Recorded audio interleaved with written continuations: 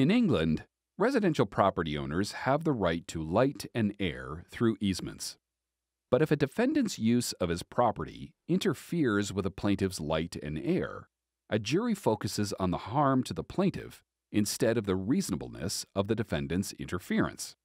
So, the jury doesn't address whether an interfering building was in a proper location or used for the defendant's reasonable enjoyment of his land.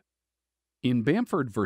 Turnley, we'll explore whether these questions were asked when one landowner's property use interfered with another's property and created a nuisance. Bamford and Turnley purchased adjoining lots of land in England in the 1800s. Turnley constructed a kiln on his residential property and burned earth bricks in the kiln to build a house.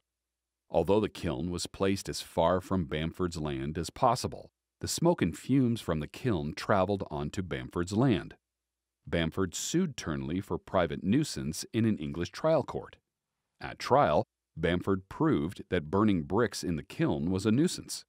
However, the trial judge instructed the jury to find in Turnley's favor if the location of the burning was proper and convenient and, under the circumstances, a reasonable use of Turnley's land, regardless of whether it interfered with Bamford's comfort.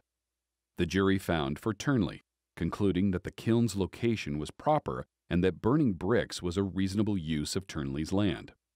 Bamford appealed to the England and Wales Court of Exchequer Chamber.